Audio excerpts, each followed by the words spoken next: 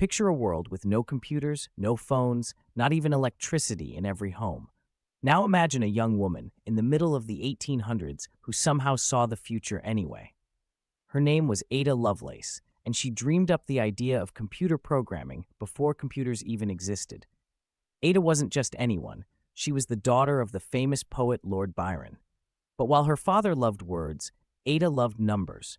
She studied math at a time when girls were barely allowed to learn it. And then she met a man named Charles Babbage, who had invented a machine called the analytical engine, an early design for a computer that had never been built.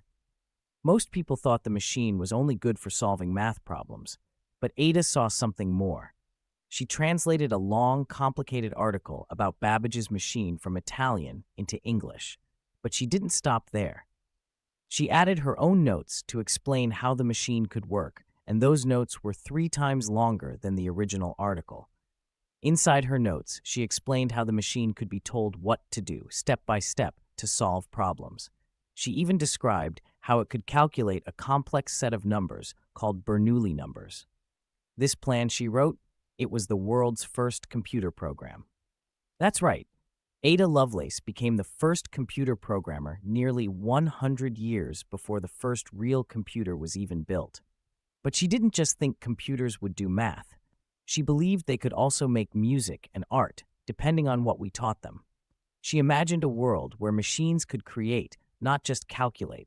That kind of thinking was unheard of in her day. Women weren't expected to work in science or math, and certainly not to invent ideas that would change the world. The truth is, Ada never saw her ideas come to life. She died young, at only 36 years old. But her notes were saved, and over 100 years later, people began to see how important her work really was.